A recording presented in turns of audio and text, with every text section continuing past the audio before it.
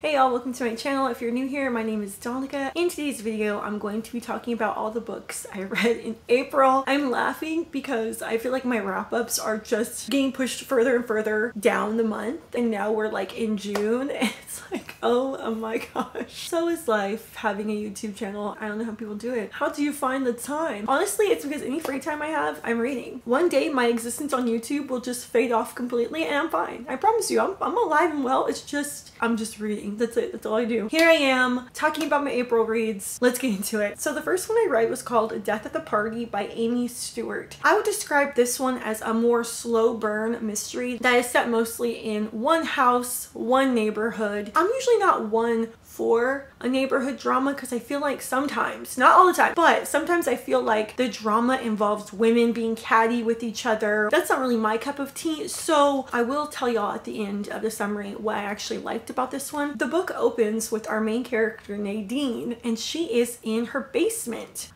watching a man die. We learn that it is midnight and Nadine is hosting a party for her mother. There's around 100 guests currently out in her yard. So while the party is still raging, we are now left wondering, who is this man and why is Nadine watching him die? Then we flash back to the morning, and this is very centered around Nadine's family and Nadine. So there's not a ton of characters. Like I said, the setting is very localized to her home or the neighborhood, but she's just preparing for the evening. Nadine, a character after my own heart, loves her lists, hands them out to the entire family. This is what you gotta do and you gotta do. Please get it done. I will get anxious if you don't do what's on this list. So a lot of the book is party prep, trying to get things in order while Nadine faces other crises in her life, personal or otherwise, but all of this is happening for Nadine's mother. We learned that Nadine's mother is a very famous author and a very successful author. Her mother has actually not celebrated a birthday party for almost 3 decades, and that's because 30 years ago, the last time her mother was having a birthday, Nadine's aunt, her mother's sister, was found deceased in a barn. Since that traumatic moment, Nadine's mother has just done away with parties because not only is it an anniversary of her birth, it's also the anniversary of her sister's death. So as the party is drawing closer, secrets are revealed, the past and the present are colliding. In the beginning, we did see that there is a man that is deceased in her basement, and as the book gets going, what I really liked is there are multiple options of who could this man be. It's not just gonna be, oh, this is the clear, maybe you can call it, but for me, I couldn't quite say who that man would be. Obviously, as we get closer to the ending, it becomes a little more clear, a little more obvious, but there are definitely multiple options of who it could be and why Nadine might want them to die. So for the pros of this book, I enjoyed Nadine's character. I enjoyed that while she was anxious and maybe prone to become overwhelmed, I didn't see it as a weakness. It kind of was just like a part of her character. It wasn't being used as a crutch or an excuse for her to be a like demure, weak character. No, it was just like, yeah, she has anxiety. This is how she deals with it, which same sister. I thought that although it was slower paced, I think this did something that another one of my books this month I'll talk about did really well, and that is it gives you little reveals. Maybe nothing mind-blowing, little small reveals about the plot or the characters, and I thought it did it really well. Kept me gripped, kept me entertained. The drama in here, I liked it because it wasn't women fighting with other women. It wasn't like these catty fights. The drama in here was really Nadine. You'll find out early on one of the plot points and why that factors into the stress Nadine's feeling and things like that. So I did like that it was kind of mistakes that Nadine has made that's causing the drama and not really just some random neighbor that's jealous of her. And actually it's quite the opposite. I didn't even say, but I gave this 3.5 stars. Quick read, easy read if you enjoy a little bit of a slow burn mystery. The only thing I would say about the writing is that sometimes Nadine would, like her mind would wander into the past, some type of story that relates to what's happening, and then at the end of that moment, which would be a couple of pages kind of a little tangent, she would be like, anyway, and that's how that flashback would end. It didn't feel like a super smooth transition from flashback to present. But who am I to judge? Like, honestly, the anyway is a good enough transition for my channel, so who am I to judge? Anyway, next book. I ended up reading 2 stories under 200 pages, and they were both horror. So the first one was called Sour Candy by Kealan Patrick Burke, and this one's only 84 pages. In Sour Candy, this is a cosmic horror novella, and I gave this one 4 stars. For being 84 pages, I feel like it gave me what it was supposed to give, and it had a satisfying ending. I'm always so shocked when an author can really give you like a full story, beginning, middle, and end in such a short amount of pages. Let me tell y'all how this novella starts. It says, 4 months to the day he first encountered the boy at Walmart, the last of Phil Pendleton's teeth fell out. Who else loves sour candy? I grew up with sour candy. You know, in South Texas, we are big lovers of Mexican candy, so chamoy, Lucas. My mouth's going water. I love it, and we put that stuff on everything, but my all-time favorite was Warheads. I swear to y'all that my tongue is like desensitized a little bit because of how many Warheads I ate. I feel like the years spent eating Warheads took off the top layer of my tongue, I swear to y'all. We find our main character, Phil. He's just enjoying a normal Saturday. His girlfriend was craving chocolate, so he ran to Walmart for her. In the candy aisle, he sees a woman kind of just staring at this candy, almost in like a trance, which maybe not too odd, but beside her, her son, who is just a small child, maybe 4 or 5, is screaming at the top of his lungs. So although this is odd, there's really not much Phil can do. A manager is coming to talk to the woman. While as he's driving home, he is rear-ended. So he gets out, he's a little dazed, a little confused, goes to sit down on the curb while the police come. He realizes that the person that rear-ended him is that woman from Walmart. So he tells the police officer she has a child with her. So as the police officer runs to go make sure that the child is safe, the woman walks over to him, only tells him 2 words. Yours now. Just imagine how creepy that would be, someone coming up to you and just being like, yours now. Unless it's a puppy, ma'am,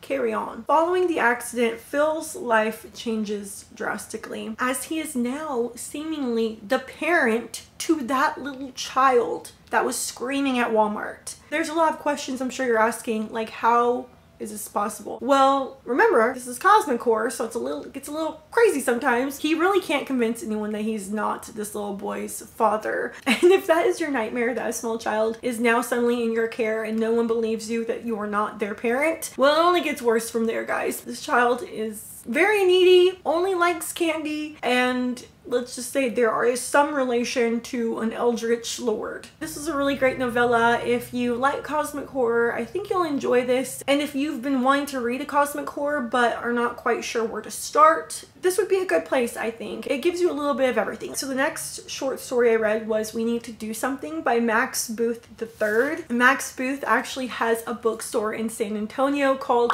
Ghoulish, and it only sells horror books. I can't quite remember how I read this book. It was an ebook of some kind. I'm not sure if I checked it out. I do remember that I listened to it as an audiobook as well as reading along with it, and the narrator was excellent. So I did give this book around 3 stars. As the book opens, we meet our family of 4. They are all receiving tornado warnings, so they are headed into their bathroom. This family includes a mom, a dad, a sister, and a brother. The only name I remember out of that whole family is the little brother. His name is Bobby. The only reason this book did not get probably a higher rating is because Bobby's character is so annoying. When you establish a character as, look, there's this character named Bobby, he's really annoying, he's gonna make a lot of poop jokes, a lot of fart jokes. It's like, okay, establish that character and then we don't have to do that throughout the whole 188 pages. Like, we get it. It was so cringy reading it, and then the poor narrator having to read it. But yes, my main issue was definitely little Bobby. So as they're in the bathroom taking shelter, the tornado hits and a tree crashes into their house and effectively cuts them off from everything because it crashes into the door and they cannot open it. They're now stuck in this bathroom, no food. If I get a tornado warning, I probably would not be thinking about bringing in like a granola bar. Now I'm like thinking I should have an emergency pack of food just in case, but they have no food. So as you can imagine, things start going downhill quickly, especially because the father is a complete D-bag. He's an alcoholic. He comes in with just a small amount of alcohol. So as time progresses and he's without alcohol, things are getting really hard for him and dark for the family. This entire story takes place in the bathroom. We don't get any scene changes. Not long after they enter the restroom, all of their phones die. So their concept of time is really skewed. As the book goes on, things do get a little distorted and weird, but I kind of enjoyed that, them not knowing what time it is. We don't know how long they've been in there. It feels like days and days, but they're wondering, how can that be? They have neighbors. They're not in some secluded forest. They should have neighbors that have seen that this tree has crashed into their house. So why is no one coming to help them? And even a little bit more scary, why can't they hear anything from outside? This is one of those books where I think we do get a little bit of an explanation. Like, we do get what could be happening. I would not say that this is an ending that is wrapped up for us. So if you don't like your endings like that, just kind of be wary of that. But if you like books that go off the rails a little bit, I think you will enjoy this. But I'm definitely going to read more from him, and definitely going to go to that bookstore, and he sells his own books, so I'll probably pick up a couple from his bookstore. So it's super cool and I'm super excited for that. Okay, next up, I did a book talk on this, so I'm not going to go too in detail about it, but it is The Only Survivors by Miranda. I don't know what it is about her, but I want to love her so bad. Like, I really do. I just think it's because I like her plots. I feel like the stories that she's trying to tell are interesting to me. So I read The Last to Vanish and The Girl from Widow Hills. So I've read 2 of her books, well, and this will be the 3rd. This one, I think in my book talk, I gave it a 3.5 star. I think I'm gonna round it down. You know, now that I've spent a little time on it, I think I'm going to give it 3 stars. This novel follows a group of characters who 10 years ago, they were on the brink of graduating high school. They were heading back from a school trip when tragedy struck. Both of the buses carrying students and 2 teachers careened into a ravine, and only 9 students survived. In present day, when we find them, even less of those 9 remain, but the 7 survivors left have all agreed that every year on the anniversary of the crash, they will meet at a beach house on the Outer Banks. Our main character, Cassidy, who we're following, is absolutely over it. She does not want to be a part of this tradition anymore. She just doesn't think it benefits her, and she's not even planning to go this year. But after learning some devastating news, she's sucked back in and makes her way there to the Outer Banks. As soon as she gets there, she just feels like the vibes are off. The vibes of this group are never immaculate, but definitely this year they're even more off than usual. So when one of them goes missing, Cassidy starts questioning how well she knows these people. It definitely feels like this group is linked through trauma, not friendship. So that definitely kind of aids in this feeling of unease. How well do I know this person? It's been 10 years. How much do I owe these people? It's been 10 years. They're not really my friends. How much do you really owe people that are linked to you by trauma? And especially if it doesn't benefit you. So along with present day, we're also getting flashbacks to the past. And these were my favorite part. These flashbacks are after every chapter,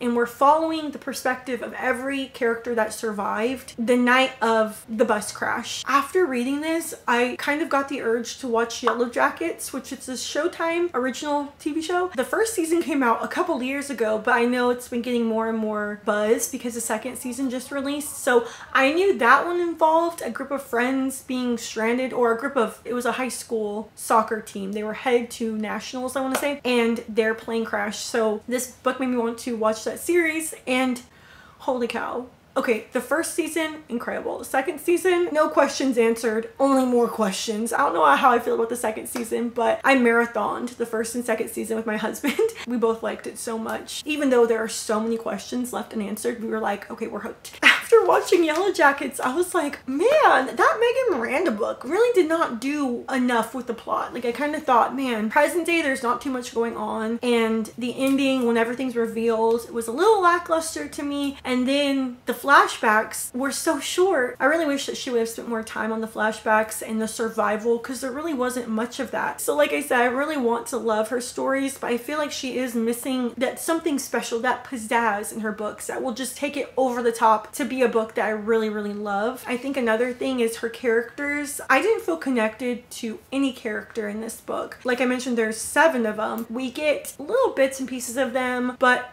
there wasn't enough to make me feel connected to them, to make me worry about what could be happening to them. The character that goes missing, she's there for 1 or 2 chapters. So when she goes missing, yes, it's mysterious, but why should I be invested in that character? But the good thing is this book made me go watch Yellow Jackets, which I enjoyed. So that's awesome. I love exploring the idea of a group of people having to fight for their life, because when it's you versus them, loyalties go out the window really quick. So the next book I read was A House with Good Bones by T. Kingfisher.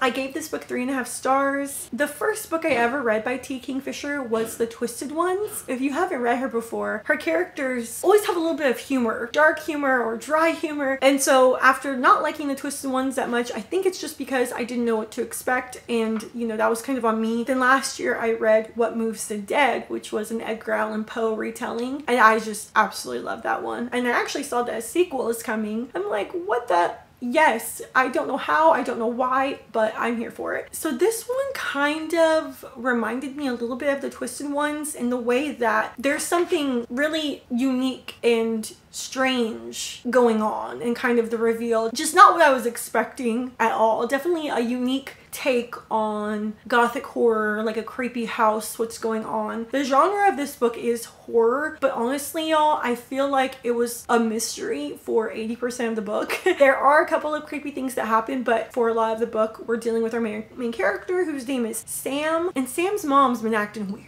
And Sam's trying to figure out what's going on with her mom. And a lot of the book is just that. Her exploring her house and going into her attic and trying to get to the bottom of why is her mom being weird. So Sam is actually a archaeoentomologist, which is someone that studies insects that are found in archaeological remains. This is where the book shined for me. Her love for bugs and her knowledge of bugs was included in the plot, and she would talk about bugs, and it was so interesting. I love when a character really shines. Like, she's a unique character, and it's not just like, I love bugs, the end. No, T. Kingfisher included that throughout the book, and you got a good sense of who Sam was, and it helped that Sam had that same lighthearted, dry humor that just works so well. I loved Sam so much. Sam is moving with her mom for a few months because she was supposed to go to a job site, so she canceled her lease, moved out of her apartment, but the funds dried up or something like that happened, so she was kind of left without a home. So she calls her mom, hey, can I move in with you for a couple of months? It won't be that long. As Sam gets to her mom's house, she quickly realizes that something just feels off with her mom's behavior. And not only that, but when she walks into the house, a house that was once fun and had unique art on the walls, was painted a bunch of cool colors, really showing her mom's personality, has now been sterilized. Everything has been removed, everything has been painted white, and her mother just seems more anxious. And in fact, her mother, right when she gets there, says, I'm so glad to see you. I wish it wasn't here. Sam is like, here at this house? Like, what are you talking about? It just seems like her mom is afraid, but of what or who? I can't remember what happens to Sam's father, but it's just her mom living there. So Sam is very concerned about what could be going on to make her mom be acting like this. I want to say something also like dementia runs in the family. So Sam initially is worried that that's what's happening with her mom. So as Sam digs into her mom's life, she's trying to figure out what exactly could be happening. This leads her to a neighbor who was very unliked by Sam's grandmother, who has been deceased for many years. Her grandmother hated this neighbor, so Sam never really interacted with her. But her grandmother was an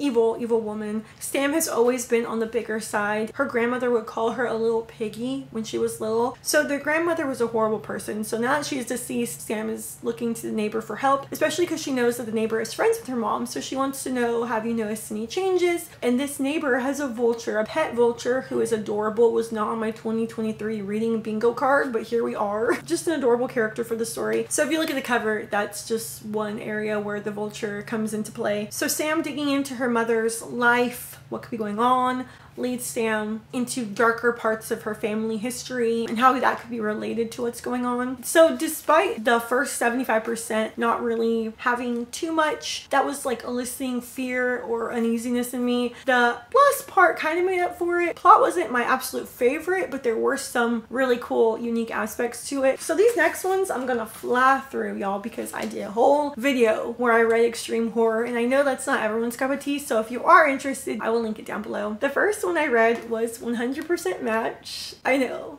terrifying. This actually ended up being my absolute favorite. 5 stars.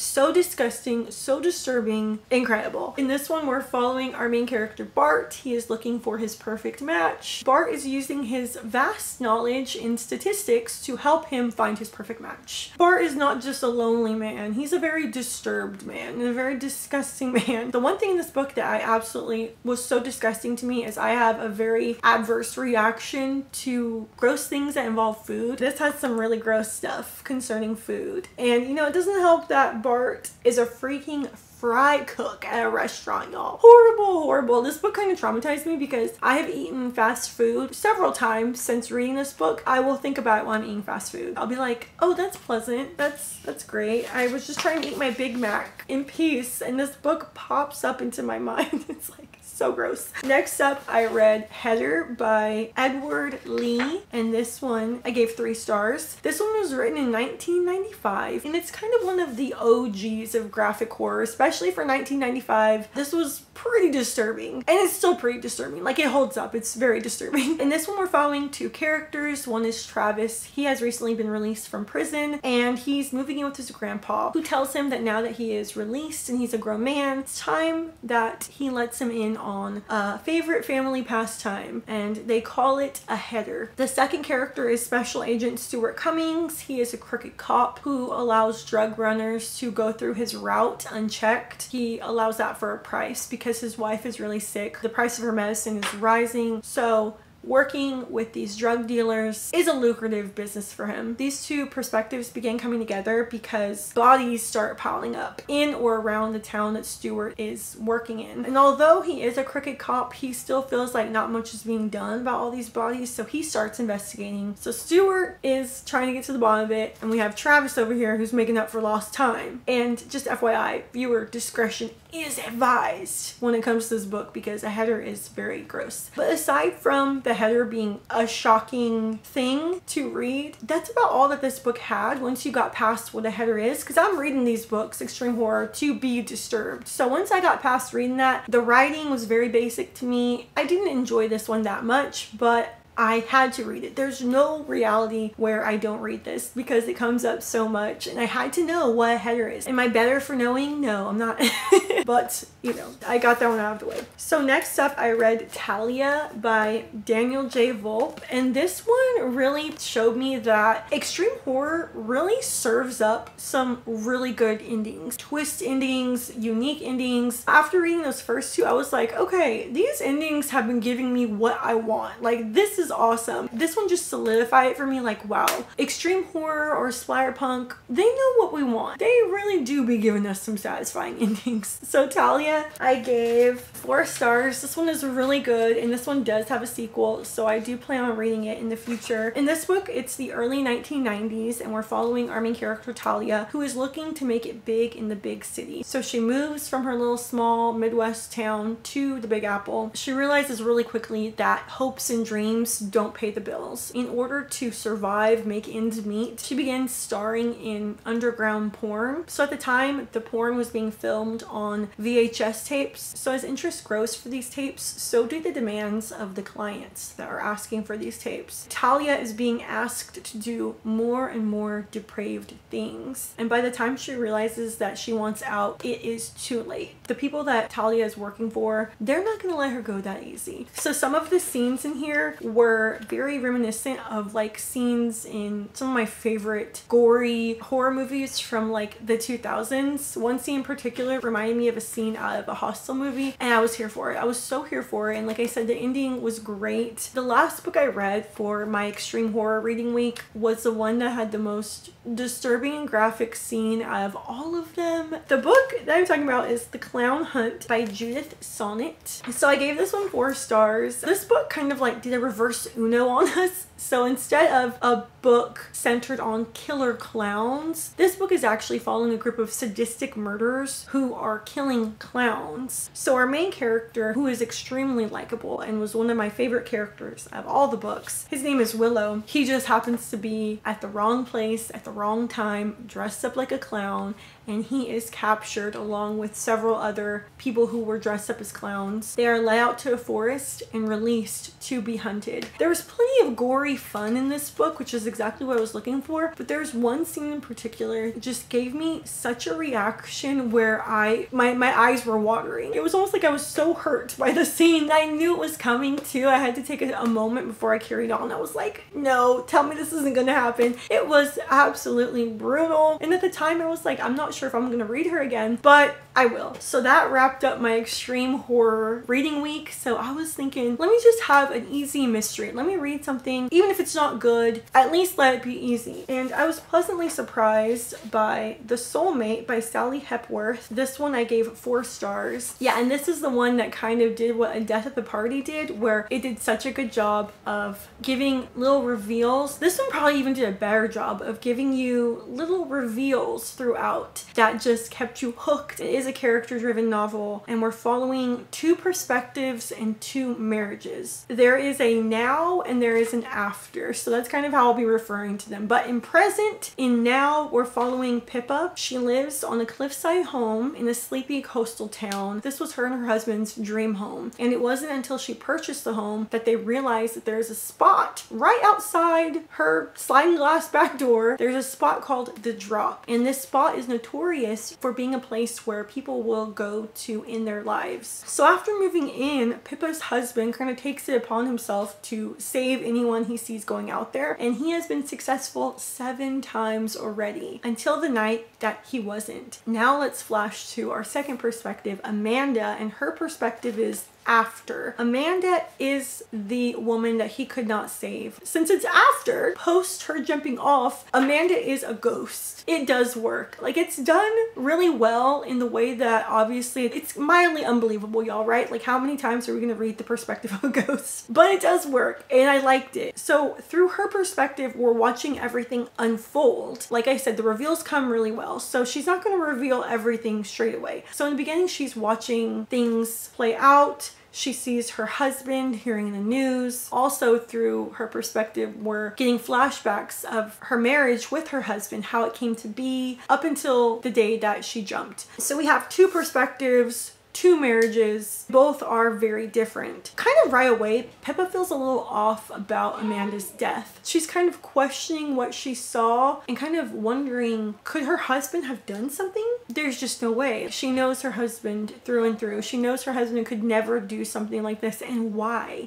He's been successful 7 times. Why with this woman would things change? So she brushes off a lot of her feelings, you know, because this is her husband. Like, this is her soulmate. So with Amanda's perspective, it's adding layers to the mystery, layers to the story, and we realize that Gabe knew Amanda. So we're gonna learn how he knew her and why might he want to hide that. So very much like Amanda's perspective, Pippa's perspective is going to have flashbacks of how she met Gabe and their relationship up until present day. You're reading 2 relationships from basically the start of each one, Pippa's and Amanda's. Both women are doing a lot for love. It's kind of asking the question, what would you do for love? Or a better question, what should you do for love? What should your partner be able to ask from you? I was interested from start to finish. I enjoyed the reveal. I think as we get along and you start getting the full picture, especially with how this book is looking at love and looking at marriages and relationships and all that, I think the ending was perfectly done. But yeah, just expect a kind of slow burn from start to finish. The last book I read, and my favorite book of the month, and probably going to be one of my favorite books of the year, History of Fear by Luke Dumas. Look how pretty it is. Oh my gosh, it's my entire aesthetic. I love the cover. So I know when I saw reviews of this book, some reviews saying that the writing was pretentious, which that's always a red flag for me. If I see pretentious in any review, I'm scared because I hate pretentious writing. I don't really think I care about pretentious characters, just the writing. If the writing comes off pretentious, I struggle with it. That definitely gave me a pause when I was picking up this novel, but the premise of this book was so good. I was like, I'm giving you a chance. I'm gonna give you a chance because this sounds incredible, and thank goodness, because it's like 5 stars. Before I go into the summary, I will tell you that this kind of reminded me not of the plot, but it reminded me of The Last House on Needless Street by Catriona Ward, which I absolutely love that book. But you will find a lot of people that don't like it, and it's one of those books where I would have to spoil the entire plot, to tell you what exactly is underneath the plot, what exactly is happening in the book. And that's kind of how this book is, where you may get to the end and be like, wow, I absolutely hated that was what this was all about. But I can't really tell you because that would just ruin the entire book. This is a book within a book. This is a true book within a book and an epistolary novel. It starts with a fictional editor's foreword, and the editor's name is Daniela, and she's just explaining to us how this book came to be and how she was tasked with turning a manuscript into the book we are now holding in our hands. It all started with a man named Grayson Hale. He was an American living in Scotland and attending the University of Edinburgh. In 2017, he confessed to brutally murdering a fellow student. This was already a sensationalized crime, but it gained further notoriety when Grayson claimed that the devil made him do it. So he was sentenced to life in prison, but 19 months later, he was found hanging in his prison cell from apparent suicide. Oddly enough, the guards that found him claimed he had scratches across his entire torso, not from fingernails, but it looked like from a small animal or creature of some kind that had 3 talons. On the prison desk next to his body, they found a handwritten manuscript called The Memoirs and Confessions of Grayson Hale. So that is what History of Fear is. You know, we're getting bits of his childhood through his memories or what he's writing down, but it's primarily telling us the start of everything. The start of how he went from a student finishing up college to murdering his friend and fellow student Liam. Since this is from Grayson's perspective, we do get bits of his past as he remembers them and as it pertains to the story he's telling. What's so cool about this is at the end of every chapter, Daniela is adding in things that she feels relevant to Grayson's manuscript.